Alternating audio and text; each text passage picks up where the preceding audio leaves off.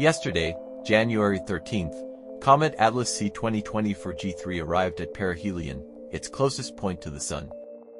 The encounter is being captured by coronagraphs aboard the Solar and Heliospheric Observatory. It made it through the close call with the Sun yesterday. It brightened to magnitude -2.5, and the sunset sky is now a photo opportunity. On Monday, January 13th, Comet Atlas C 2024 G3 reached the Sun for a close encounter. At the moment, it is located far inside Mercury's orbit and 10 times closer to the Sun than Earth. How do I see it? A clear, unhindered view toward the east-southeast and west-southwest horizons should be available to you.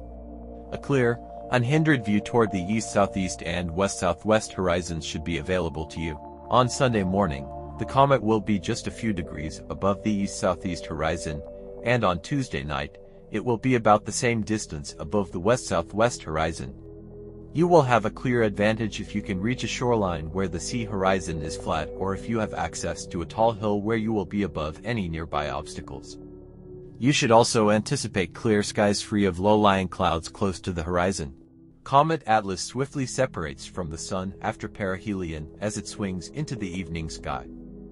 Once again, preference is given to observers in the southern hemisphere. The comet is predicted to fade rather quickly, but when its solar elongation reaches 11 on January 16th, it might be visible again. It should pull itself out of the twilight glow a few days later and rise high enough to be within easy binocular range. It will fade further and enter a dark sky after that. Southern Hemisphere observers will have the best chance of seeing Comet C 2024 G3 at this time. Stay tuned for our upcoming videos, and feel free to reach out at any time. Your support is our greatest motivation.